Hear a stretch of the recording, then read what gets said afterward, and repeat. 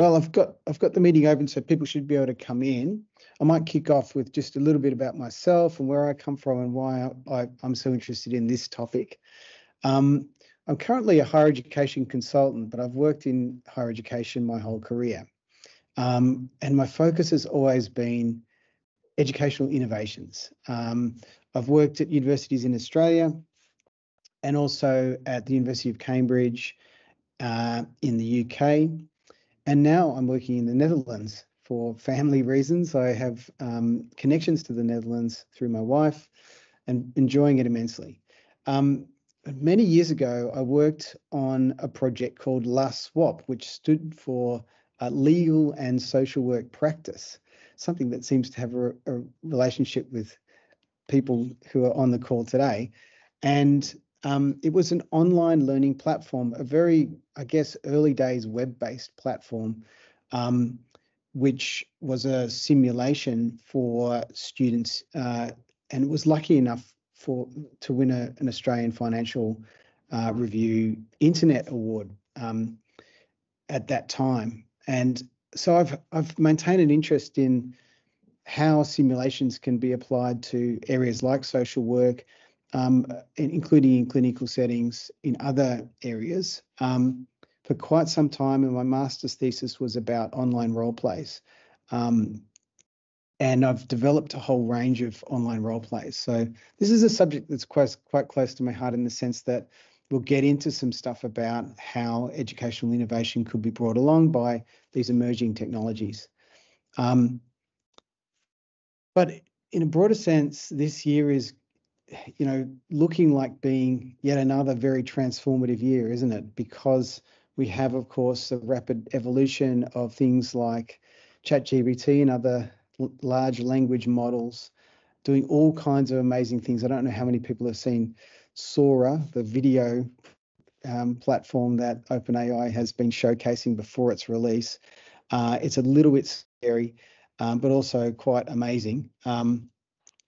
And all of this is signaling this quite strong paradigm shift, particularly in the wake of the changes that we've all experienced through the pandemic towards an online and blended learning approach towards education.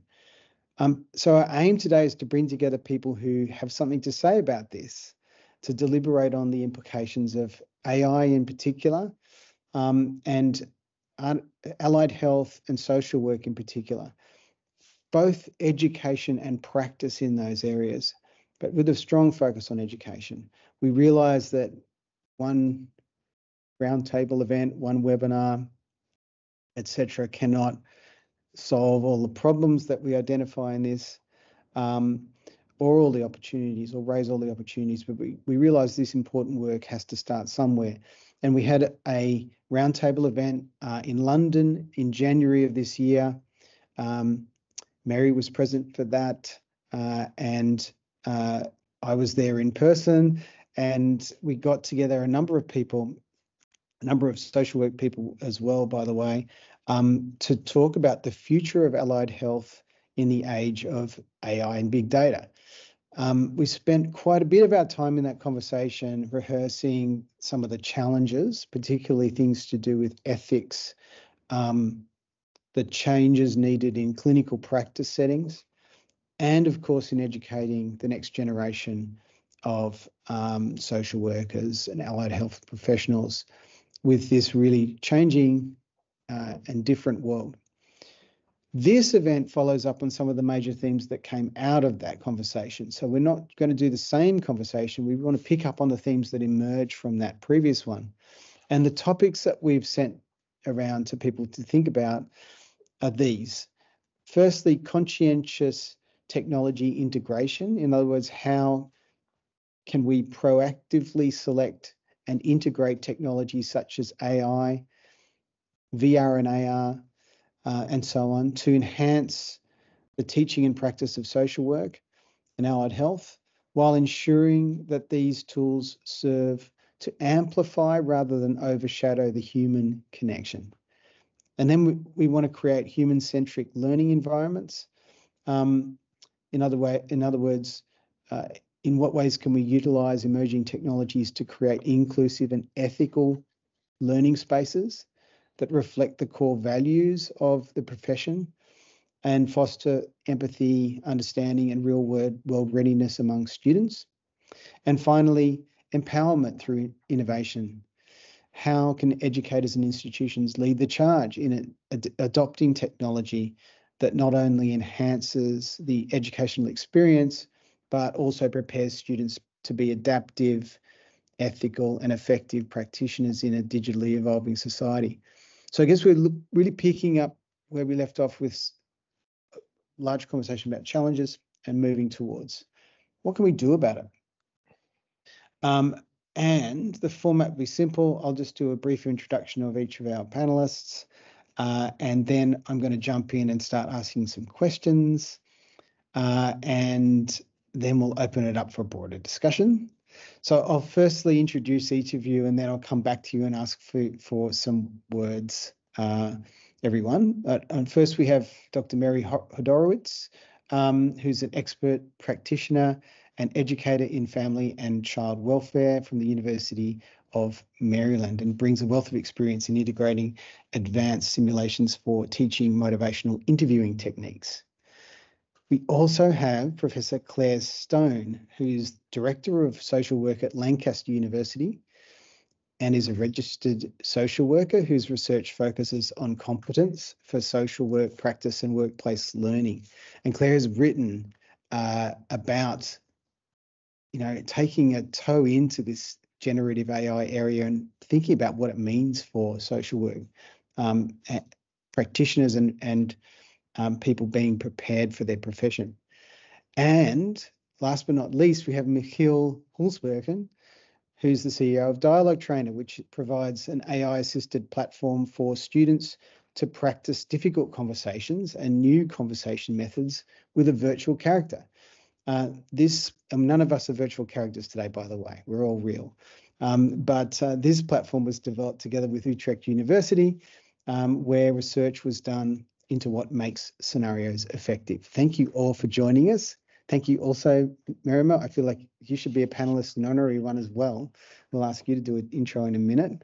But I'm going to kick off with Mary, I think. Mary, would love to hear a little bit about your response to the topics that were raised today. We'll just take, say, 3 to 5 minutes each to do these brief responses, if that's all right. Take it away, Mary. Sure, Matt.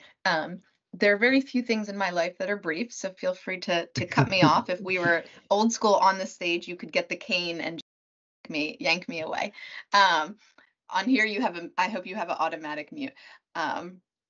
So it's interesting what you shared, and Claire, you had shared just a little bit earlier about understanding and kind of grappling with and getting our brains around this for social work education.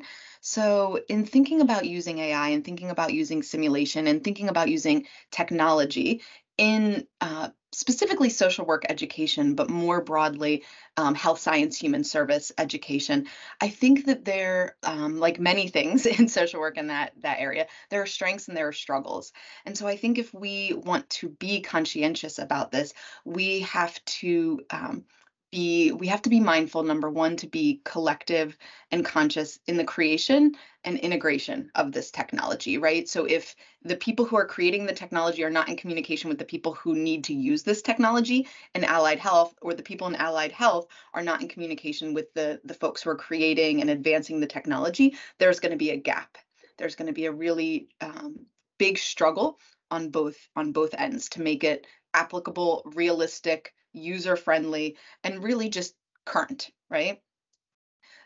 The other thing to be mindful of, again, in thinking about kind of this bridge between users and creators, is thinking about collaboration with access.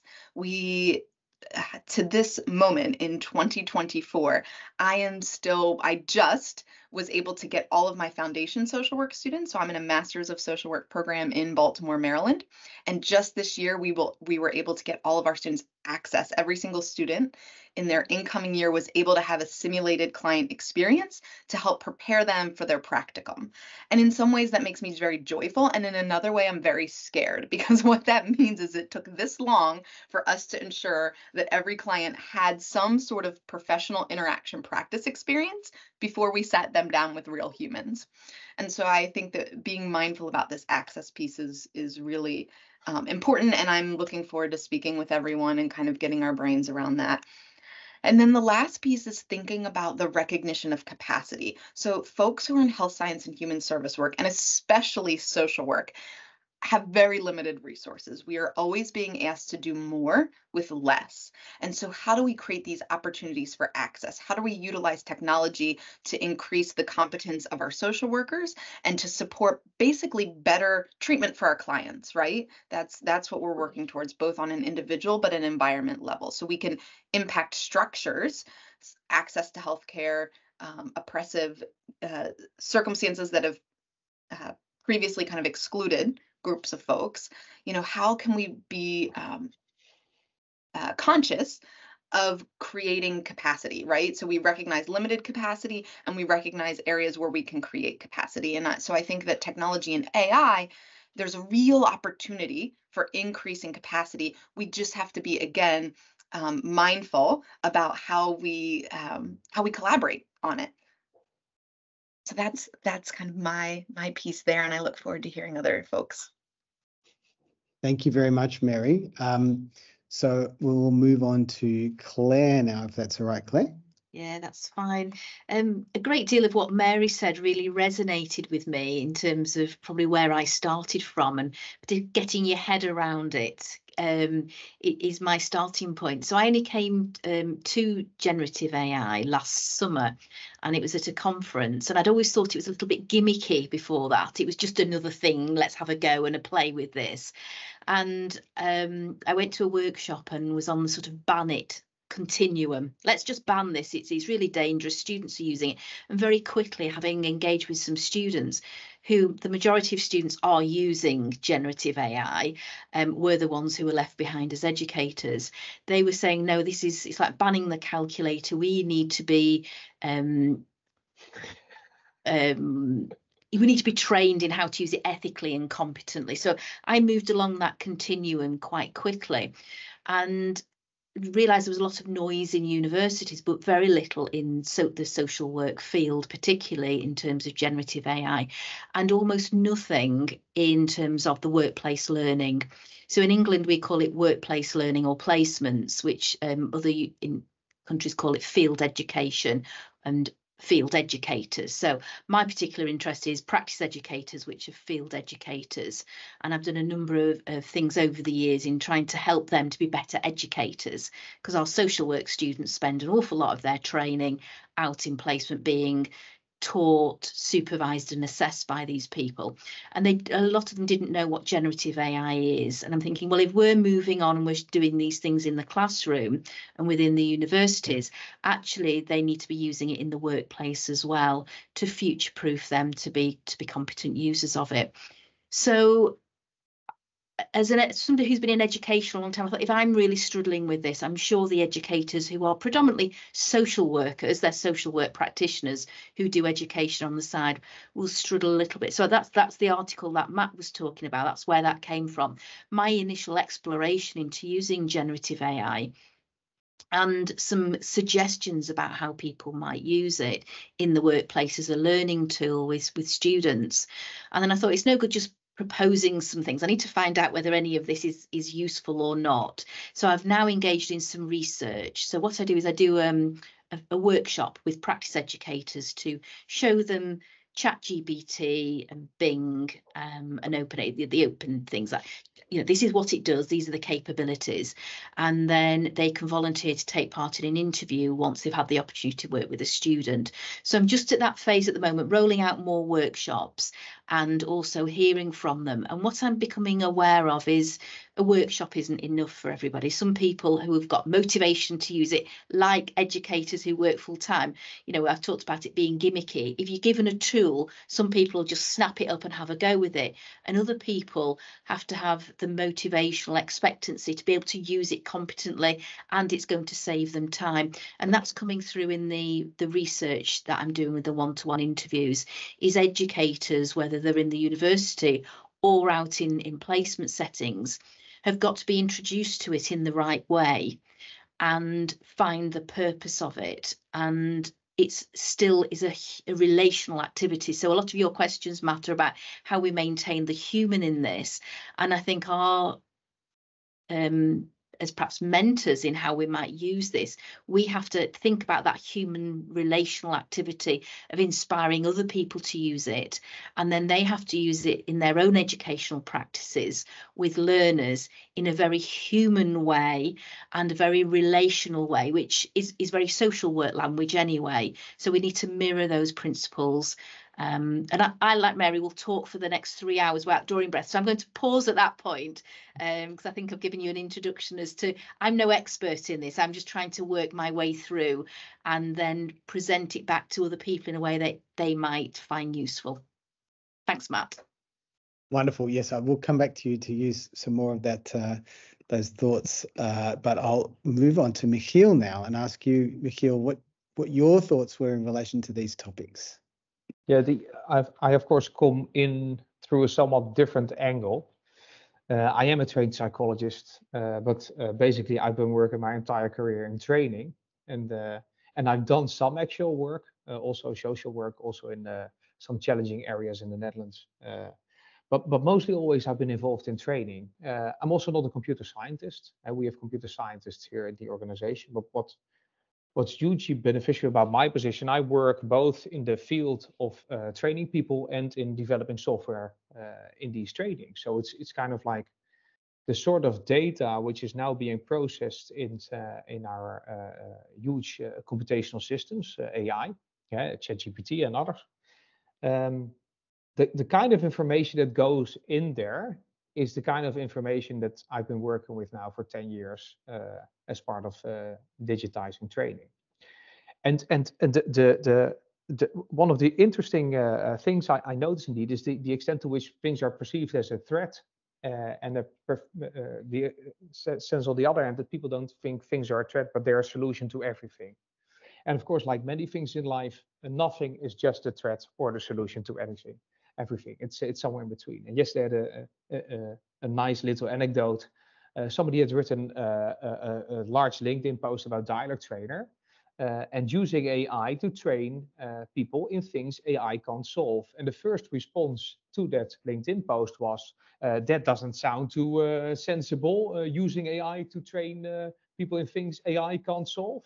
I was like, that's not even a logical response. I mean, why would you not use AI to train people in things AI can't do?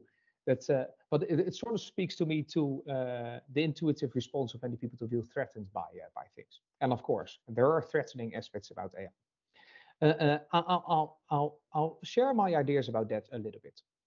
So the two basic threats of the kind of societal development we're in is, on the one hand, if computational systems solve many of our challenges, then who's in charge of these systems?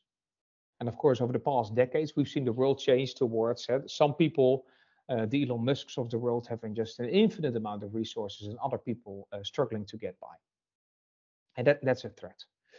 And I think also a threat is that anybody who wants something can use AI to improve their impact, right? So if I want something that's not very positive, I can also find resources in AI to move my agenda forward there. Then about the aspect of AI replacing some of the jobs we're doing, I find that an especially interesting one. Because what AI is mostly about pattern recognition, of course, about making computations to relate data points and just say, this is where things, this likely makes sense. This could be what's happening here. Just make assessments. And I like to relate that to And when we look at the Gallup reports, for instance, about people and being motivated to do their job well worldwide, we all know this percentage of just about 86% of the people not really being motivated completely to do their job well. And I assume, and I may be wrong, that is because large parts of our jobs are repetitive. Usually the repetitive parts of our jobs are not the parts that excite us. Where this brings us that I think also in social work, and we don't know exactly how, but we know that it can, there's quite a lot of aspects of social work that can be helped by AI, by pattern recognition, by helping people out solving challenges. Even if it's only navigating sort of governmental trajectories. And we can help here. And then there are opportunities for professionals, social work professionals, to really, at the points where they are needed, where only they can help, they can focus on those points. So that means that if you look at social workers as a resource, you can reach a lot more with these resources if you solve repetitive challenges via AI. That's a very positive thing potentially. Then when we come to training these social workers, of course, if we can indeed manage to get the social workers to do the things that where they make the difference, AI provides huge opportunities to advance training and to advance performance support to make sure they're more effective at what they're doing. And then finally, to share a final positive note, it is my true belief that if you put people in a position where they are empowered, that most of the time they'll promote agendas that are quite social. So when it comes to the threat of people being able to do things you don't want them to do via using AI, it's quite it makes a lot of sense that by far most people will use their new empowerment to good. And so that will be my starting point of this discussion. There's a lot of opportunities to do good here, including educate people and position people strongly. Brilliant. So really positive kickoff to the discussion. I'm going to come back to each of you, but I want to go back to Claire firstly, because as you said, you've written a bit about generative AI and you've begun this study, which is really important at this moment, it seems to me. And I wondered if you could just put your social worker hat on and think through with us about the so what from in terms of the future of social work practice learning. What might it look like? What could we get to if we do, as Michiel was just saying, empower people to be able to spend time on the things that they ought to be spending time on? Can you help us to think that through? I did an interview actually a few days ago with a social worker who was started off by saying she was a technophobe and she couldn't actually even use the remote control on a television. She got 3 different televisions in the house, all with different style remote controls. And she said she can't even now work out in one of the rooms how to put the television on, which I thought was really interesting. And then we started, and she was laughing about it and needed a lot of encouragement to use it. But then she started to talk about when she first came into social work, she used to handwrite her notes and then give them to somebody else to type up. And then she started to use a dictaphone. And now we use laptops. And what she was saying was, I thought it was a bit odd at first, but actually it saves me a lot of time. And that's where we got to in our conversation with, and I was thinking about motivational expectancy theory, that if you have an expectation that this is going to be a good thing, you're more likely to embrace it. So, in my social work career, we used to have pools of people who used to be typists, and I would handwrite my notes. Now it's much easier. We can go in, we don't even need to make that many notes anymore. We used to do big case recordings of, I went today at 12 o'clock and I saw this. And now we fill preset question. There's problems with those. People don't fit into boxes, but you know where I'm going with this, that we actually have software and systems that save us a lot of time. So I can't imagine what social work is going to be like in another 10, 15 years. But I think the profession would embrace things if they thought it would save us time administratively and was benefit to the service user at the end of the day. Most people that I've met in my long career in social work and social work education, and even the new people who come and apply to be social workers, what brings you to social work? What do you want to do in social work? I want to work with people, they say. Everybody wants to work with people. Everybody wants to make a positive change for individuals, families and communities. And if they see that we can use any sort of tools, software, equipment, generative AI, whatever it is, for the greater good, I think it will be embraced. It couldn't be a better segue to asking Mary a little bit more about what she's been doing with motivational interviewing to use some of these technologies to enable people to practice the skills that they need to work with other people. So Mary, could you just give us a little bit more of a deep dive on what you've been working on for the last little while and how that has helped in the teaching of your profession? Sure, happy to share a deep dive, and also would love to tie that into building off of the thoughtful insights and stories that Claire shared. So I have been working for several years on using simulation, online simulation, to teach motivational interviewing to a variety of, let's say, a continuum of skilled social workers, meaning folks, students who are very, very fresh, have never interacted with a client in their life, to seasoned social work practitioners who have been in the field longer than I have been alive and are struggling with the remote on their TV, many of them. And so we have gone through a process to really think about how adult skill acquisition and where does simulation best fit? And again, how can we increase ease of access to it and make it an enjoyable experience for folks?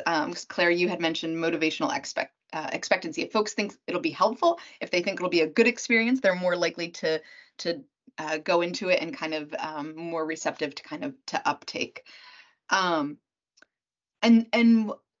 Claire, one thing or a few things that you said that kind of struck with me, that we, like electronic client case notes, now they're really helpful and they save time, and we have these processes and systems. So when I first started training in using Dialogue Trainer, this was pre-COVID. And when I first started training using simulation, all pre-COVID, and our continuing education credits in social work, we had two different kinds. Category 1, which was a live, interactive, synchronous stuff, which you as a professional social worker need. And we had these Category 2, which were described as self-paced. And in the United States, as a social worker, you are required to get 40 hours of continuing education. Well, in the United States, online training was not considered Category 1. Not at all, until after the pandemic. Basically, they were like, oh, well, we started letting there be online training be good for Category 1s. And so, it's okay, this worked, we're going to let it happen. And now people love to do trainings from their houses or trainings from their agencies because it is so efficient, and we have found that it can be effective. So that's kind of one example that, the global context, a positive impact it had. But should it really have taken a global pandemic for social workers to be able to receive Category 1 credits for an online training? Probably not. And so I'll give another example of what we're struggling with now. So I would like to be able to train folks to use AI online simulation in social work, because we have just implemented our field placement, our work-based placement students, a simulation to kind of help prepare them when they first go into their workplace learning environments. And so there's a lot of folks now, through having experienced this simulation, this initial interaction, who are interested in creating their own simulations to help teach and test, right? Because they can be used for assessment and they can also be used for teaching and training.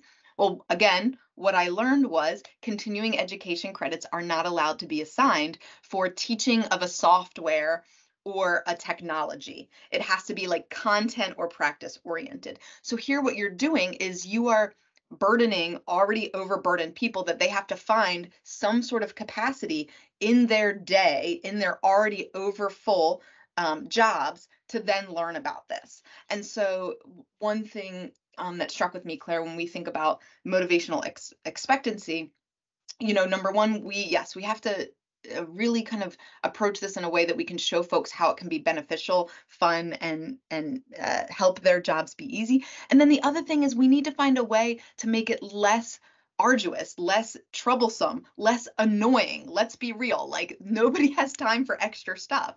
So if you can't even get continuing education credits for learning how to use AI or simulation software or other technologies, people are going to be resistant to it because, nobody wants to do extra work at the end of the day because we're already doing extra on extra on extra. And so I think that as we think about AI and technology and the populations we want to implement with, we also have to think about the policies, procedures, and bureaucracy. And I think that that's one struggle that we always have, is that the technology is moving faster than policies, procedures, and decision making in clunky organizations like academic universities or governments have. And so I think we really need to find a way to kind of streamline decision-making, processing, innovation, so that we can do things like have a continuing education seminar where folks can, can come and learn things that are very applicable to what they're doing, but they can also receive credit for that in a way that's essential to their ongoing workplace learning. So I'll pause and step off my soapbox there, and curious to hear other folks' thoughts on this. Yeah, I wasn't aware of those issues, and it's really interesting to hear about those kind of challenges. But also, I'm curious about motivational expectancy, because that seems to be likely to play a big role for people in a broad range of areas. I know my kids need a conversation about that, about different foods that you haven't tried will taste better if you have a positive attitude. So smile. So I want to come back to Michiel, though, and just come back to some of the points that you were making about the opportunities presented by emerging technologies. Of course, we're focused today on hopefully improving the conversation more broadly, so that we don't fall into the deterministic angle on technology. This thing's happening to us, which we hear all the time in popular media. This is just happening, and you better be prepared to change our mindset towards we are in control. So can I get you to talk a little bit about that aspect, that if we use our imagination, we can start to do things in a proactive way? Yes, and I'll relate it to something that Claire and Mary indeed also stressed.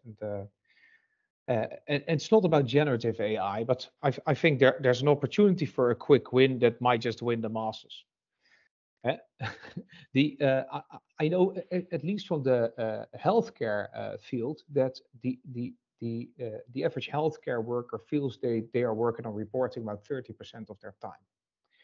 And it's actually, research shows it's more between 15 and 20%. It's still significant, but they feel it as 30%. And one of the things AI can do here, for instance, is make sure that instead of people bending over a computer to try to type something that's usually not very objective still, you can just dictate something to a program that then transfers that into analyzable data for your colleague. So not too large texts, very factual, something that elicits real insights about a patient or a client. And that could be a quick win. And I think it would be wise to focus on a solution like that as well, as quickly as possible, to really create some space for people to also advance themselves. There's another thing that I've learned from working in, we did a lot of work in a Dutch prison system as well. And one of the things I'm kind of an advocate about is that conversation expertise usually exists within organizations. So when we're training professionals, of course, when you're training something as advanced as motivational interviewing, Mary, I think you once shared with me that about 30% of people get it quite quickly, 30% of people get it with a lot of training, 30% of people are not likely to ever really get it. For most conversations, also in social work, a lot of skills exist with people that have been learning to communicate from when they were about 3 days old. So there's a lot of knowledge there, and effective conversations is not just about learning new skills, it's also about being put in a position and a role that you can actually be effective from. And what I've started developing within the prison system with Dialogue Trainer then is a sort of conversation model about what kind of conversations people have with each other, and look for solutions that explain why people are having different conversations than we want them to. So, for instance, if I work in child welfare and I have a child who's just being obnoxious, this child is just a client who needs help until my workload is too high. Because when my workload becomes too high, I'm going to hope the kid changes a little bit faster. And that's, of course, the incredible patience that social workers might show to really navigate these sort of very challenging situations. If I have to do this, and this, and to be able to do this well, I have to park everything else that I'm doing. So I think the notion of creating space for people is an essential thing. But the other thing is the notion that the way people do their work is usually not stupid. It's often also not ill-informed. It's often just performing under a lot of pressure. And I think we prove this with the sort of analysis that we can now make about how people communicate. So, for instance, we can prove with simulations that if, and I think a good example was a bad news conversation. It's not about social work, this example, but it's a good example. We had people play bad news conversation with 3 different case introductions, and for the rest, the scenario was the same. The introduction was either you're going to fire somebody, you can't prove it, but you suspect him to have stolen. The second case is you're going to fire somebody. Well, you don't really feel like doing it, but the person could have done more themselves to position themselves, to organize their own future. And the third is you're going to have a bad news conversation. You're not looking forward to it, but at least you are well prepared. And one of these 3 groups has a perfect bad news conversation, which we know to be very difficult. But the funniest thing is when we ask people afterwards, why did the conversation go well with you? Or why did the conversation not go well with you? The people with whom it didn't go well say, well, I don't really know. Yeah, well, I don't know. Yeah, well, I mean, seriously, he shouldn't have stolen. And the people where the conversation goes well says, yeah, well, I think it's just because I was well prepared. This is literally a sentence in their introduction. So what I'd like to bring into the discussion here is that by analyzing why people communicate the way they communicate, we can really get much more serious about what people need to do their jobs well. And one of the things they need is resources and time. And another thing they need is just the proper support. And they need the right funding. And they need to know that challenges are being solved. And this is one of the things that I know our societies are struggling with a lot. But this now becomes factual, I think. And that's promising. Really interesting. Marima, I want to draw you into this conversation. So I'm just giving you the warning. I'm going to ask you to comment on something because a long time ago, I read a PhD thesis by a guy called Chris Pierce. Or I skimmed it. You don't ever read it all the way through unless you're marking one, right? But it was really, really interesting because that work was about the changing nature of a relationship between a GP, a general practitioner, a doctor, huisarts here in the Netherlands, and their patient because of the introduction of PCs into the surgery, into the office in which a doctor works. How prepared are we for all this, Marima? As a practitioner, as someone who's thinking about what's it going to be like, how prepared are we and what does it mean to professionals thinking about all these things at the moment?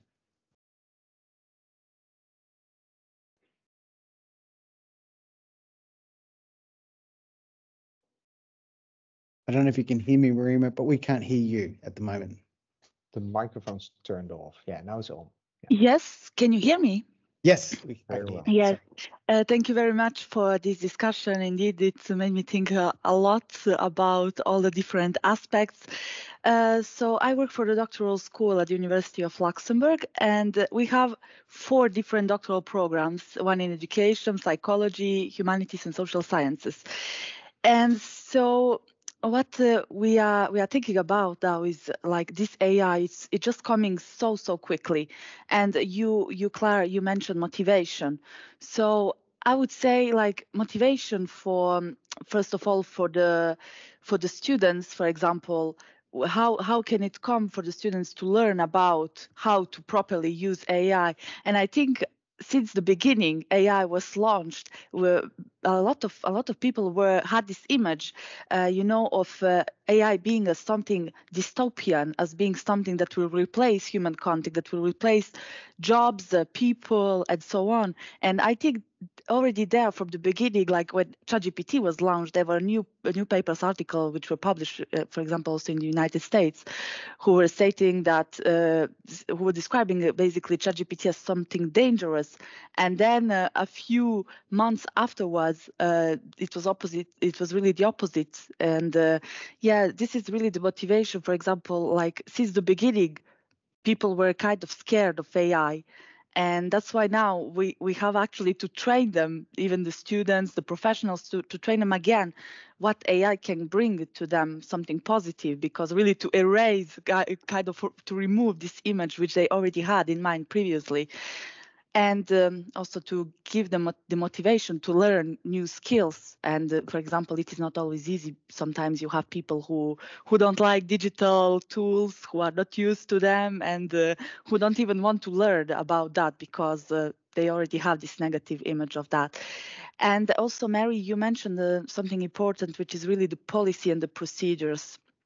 And about that, what can also be really useful is the ethics. Ethics, for example, how to remain ethical with when you have, for example, a machine, how to remain ethical with it, and how to also maintain an ethical human contact with others, when this can also be done by the machine, who can train you basically something about the ethics. But then how can you know that it's ethical what the machine says? That's also an aspect which has to be considered. And so the education of professionals, yes, that's also something which comes also under the motivation. And this should also be part, I would say, of some policies actually to educate the professional. But here, another challenge is, because I know at the European institutional level, they are still working on establishing a clear policy, because AI is constantly developing and they always have to keep up with it. So yeah, these are really the challenges which have to be thought about. But who knows, maybe in the future AI will write a policy for itself, but then how can we know that? So human intervention is still necessary, because even if AI writes it, how can we know in terms of law, in terms of everything, that it's still correct what it writes? Indeed. Thank you, Thank Marie. you very much. That's great. And I'm glad you brought up the question of ethics, which came up at the roundtable as well. We had topics like, how much control do we turn over to machines in clinical settings, which you sort of referred to really. Will Dr. GPT / Dr. Google put clinicians out of work? We've rehearsed that one again today a bit. And then who's accountable when things go wrong? I can't sue the chat bot, guys. This is a problem. So what do we need to do about it? And one of the things that came up was something that's a bit like what Mary raised, which was involving the hi Stefan, involving the users themselves, the practitioners, the students themselves in the conversation. And I would love to just put that question to Claire, since you weren't part of that conversation. Claire, what do you think in terms of how can we pick up the threads of the ethics around particularly clinical settings in social work and start to pull them apart to understand what we need to do in particular to maintain control? I think we have to be really critical thinkers through the whole process and keep talking about it. And I talk to students, you wouldn't rely on Wikipedia, for example, to give you all of the knowledge and rely on that. So I'm thinking about generative AI and the large language models. Don't trust what it says, use that as a starting point, and you don't rely on everything Wikipedia says, but it might be a good place to go and start and get some ideas and unblock that writer's block. And don't be afraid to use it. Don't be afraid to have a go with it. But you wouldn't copy the whole of a book chapter and produce that as an essay. So why do we assume students are going to automatically download lots of things and break ethical codes of just reproducing everything they've downloaded from ChatGPT? Because there's already articles on things already, and they don't do that. So some students cheat, but they've always cheated. They've gone to essay mills before or got Granny to write an assignment for them. Some people will always cheat. So I think it's about a conversation about what is ethical use. If you use it, reference it. Don't rely on it, but be really cautious. Particularly, I talk about it in workplace settings, is be careful what you upload. So if you wanted to upload it to refine it, there shouldn't be anything there that would identify you as a social worker, other professionals, or particularly the users as our social work services. So I think we just have to be really careful and become much more AI literate and have these conversations about what does this actually mean. And embrace that. I mean, we know it's flawed. We know it might replicate sexism or ageism. We know there's nobody looking at what it's downloading and packaging it up nicely for the end user. We just get that raw text, which might replicate some discrimination. But let's embrace that with our social work learners. Let them download something, and then we can say, what's wrong with this? What's wrong with the language? What's wrong with the concepts? How should we rephrase that particular paragraph to make it much more aligned with our social work values? So I think we can embrace some of the flaws with it at the moment and use that as a learning tool. Yeah, that's a really also positive thought. Yeah, I often quote Howard Rheingold, who uses the term bullcrap detection, to use the slightly cleaned up version, as the skill that is important for young learners, but also in a disciplinary context, bullcrap means something different. It's more nuanced and more specific to what you need to be looking for. And I hear what you're saying as a call towards better education for skills that are critical thinking, problem solving. We've heard Michiel talk about conversational skills, and Mary also in the context of motivational interviewing. And Marima as well, actually. So everybody who was on the call has mentioned that as a great need. So if we take one really big dot point out of this, that is a key thing. Stefan, thank you for joining us. I am actually in the process of wrapping up. I'm so sorry. But the good news is that this whole conversation has been recorded for your enjoyment later. I'd like to, while I have you, just thank you all for being involved today.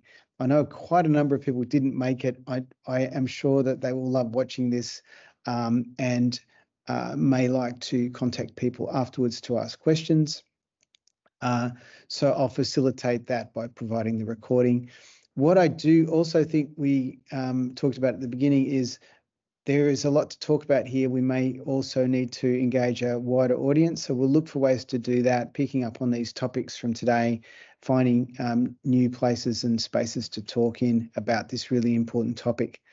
And with that, I'll wrap it up. Thank you so much for joining, and we will be in touch. Thanks for hosting, Matt. Thanks. Nice to meet you all. Apologies for making it very late, Matt. No problem, Stefan. We'll catch up. Sure, Thank we you will. very much. Bye, everybody. Bye. Thank you very much. Bye. Bye. Take care. Bye.